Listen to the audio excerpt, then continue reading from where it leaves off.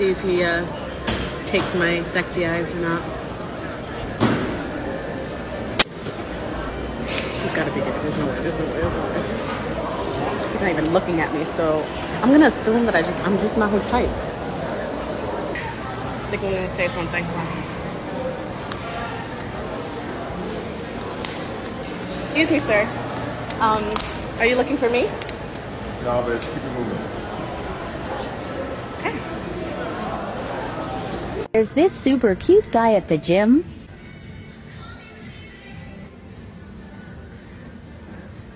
Hey, excuse me?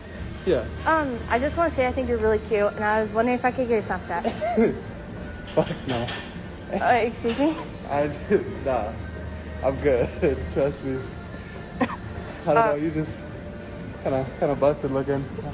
I go for more like attractive ones. Got it. I have something that I need to say. I am tired of the men that just don't go for it. They're just so scared. They think that they're gonna get rejected when it's like, bruh, like, just take a freaking chance. I am tired, sick and tired of this, excuse my language, but this pussy energy. I want to be approached. I definitely want to be approached. I would love nothing more than a guy to approach me, to have the balls to come up and say, hey, how are you? Genuine question for you guys.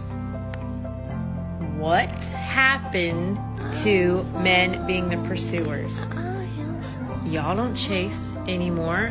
One thing I just genuinely do not understand is why guys don't approach girls anymore, like while they're out at the bar. Maybe guys just don't approach me, and that's like a personal problem I need to address at a later date. All right, y'all. Here's a question. Why men don't approach women anymore? Glad you asked. Let's get into it, family. Happy Saturday, everybody. Number one, the fear of rejection. Women today, as we know, have some unrealistic standards. Some women. Unless he has a six-pack, six-figure, and is 6 feet, you can't talk to him. Number two, it's not just about the fear of rejection. For some men, it's the fear of being labeled a creep or a predator because the man that's approaching you isn't your type.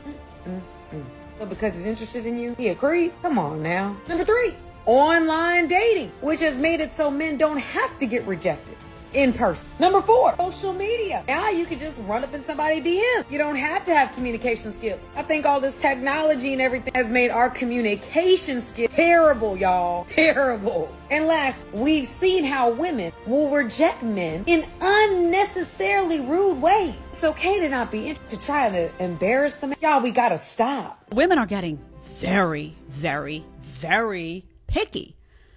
Very picky. It's like, you got to make 6 figures. You got to have the nice car. You got to have the nice apartment that you keep really nice. You got to be a protector.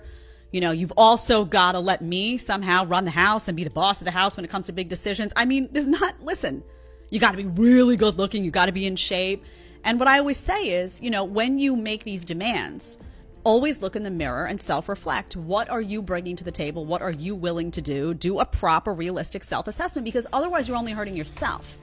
You're going to say, oh, all these guys aren't good enough for me. I'm not even going to give them the second look. And maybe there are some really good guys out there that maybe they're not a 10, but maybe you're not a 10 either. And maybe a realistic assessment of that would open up a whole bunch of really wonderful opportunities for you that could work out really